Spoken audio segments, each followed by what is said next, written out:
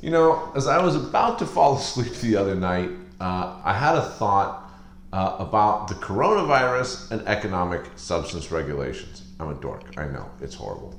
But as many of you know, the economic substance regulations have been implemented by countries throughout the world as a result of pressure from the EU to get off the blacklist or not get listed on the blacklist to begin with.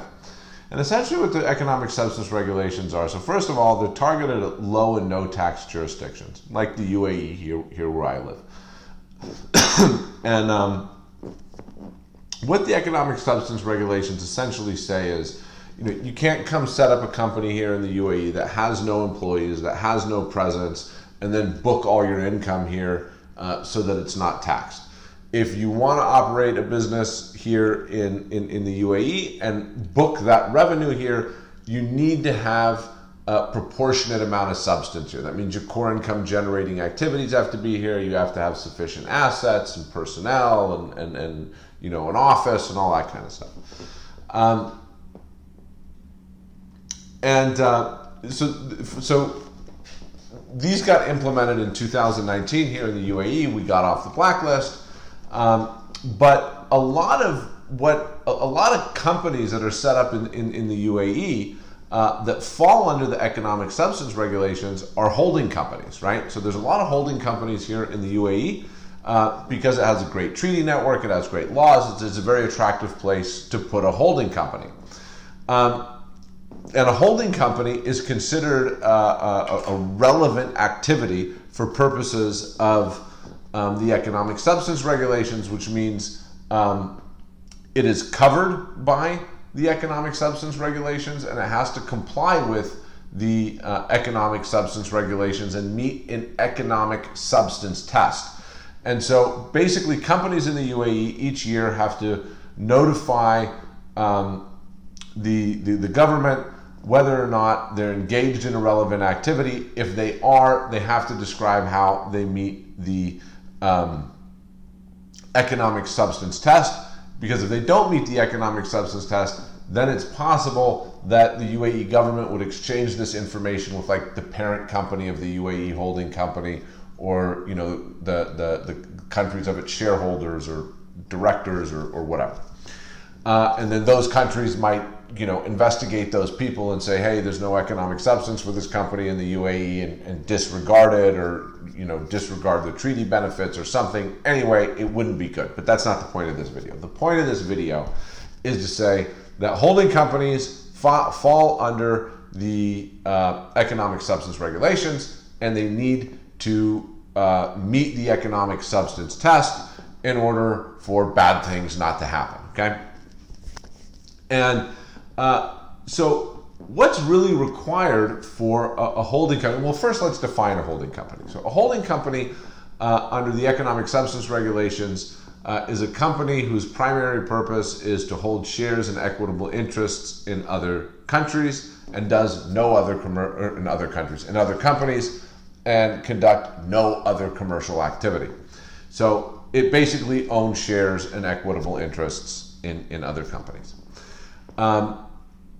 If the company is in fact a holding company, it falls under the economic substance regulations, has to meet this economic substance test. But what's really required to run a holding company, right? Like, what are its core income generating activities?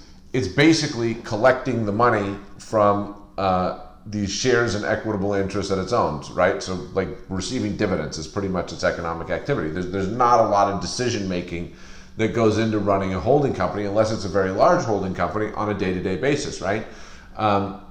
Mostly, the only real activity is like voting the shares and a board meeting. And so the basic premise to this is, if you want to make sure that you comply with the economic substance regulations, at a bare minimum, assuming a small holding company that's basically just holding the assets throughout the year, and not selling them or acquiring new stuff and not really doing anything, would be to have one board meeting a year here in the UAE. Now, if it's a more active holding company, you know, there could be additional, there could be more board meetings required in order to manage the holding company business, right? They might need to decide, okay, you know, how are we going to vote these shares? Are we going to acquire this interest? Whatever.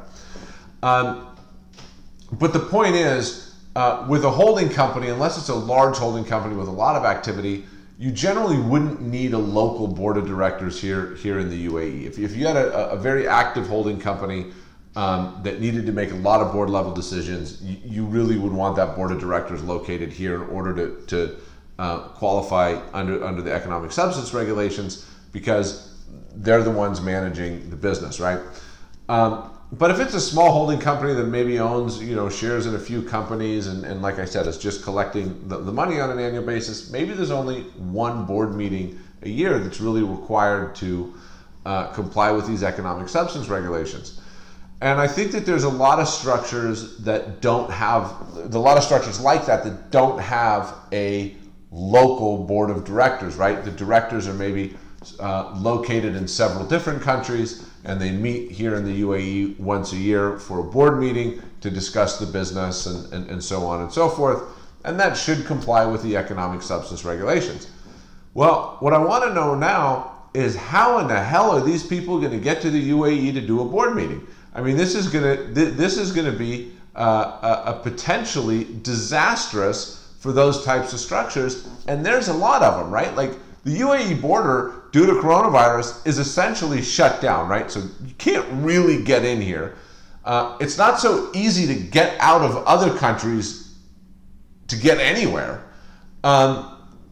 And it doesn't look like this is going to stop anytime soon. You know, the governments keep kind of saying, okay, another 2 weeks, but by all the estimates that I'm reading, this could very easily be a situation that lasts to the end of the year.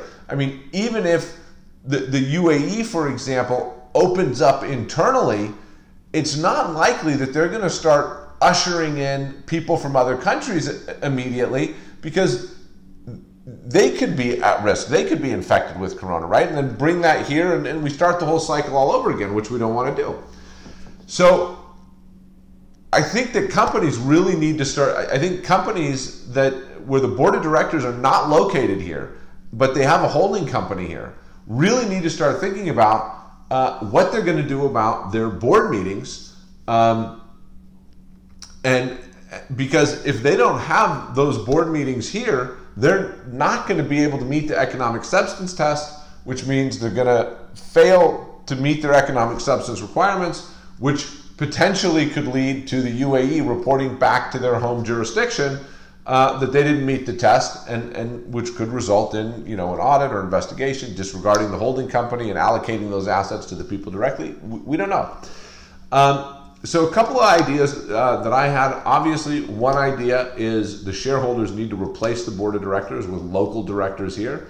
But again, I don't know how effective that's going to be, because, you know, who knows how much knowledge these appointed directors are going to have. What if you don't know anybody here? If you're just putting nominees on the board of directors, I think that also is not going to meet the economic substance requirements. So I think, one, if it is possible to get here by the end of 2020 in order to do the board meeting, great. If the whole board can't come, I think whoever can come should. The other people can call in through telephone or video conferencing and attend the meeting here, but at least the meeting would be based here. One of the things that we're recommending, you know, to our clients, we offer a corporate secretary service at Esquire Group, and one of the things that we're recommending is that at least the secretary call the meeting here, and have everybody, all the directors, call in, so that the meeting at least physically took place here and was hosted here. I don't know if that's going to hold up or not under the economic substance regulations. I hope so. I think given the current pandemic, it should. But anyway, my point was, this is something you need to be thinking about if you have a company in any country with economic substance regulations and it falls under a relevant activity. I think this is mostly going to affect holding company businesses But anyway, if you guys have any questions about this, hit us up, esquiregroup.com, or shoot us an email at info@esquiregroup.com. Peace!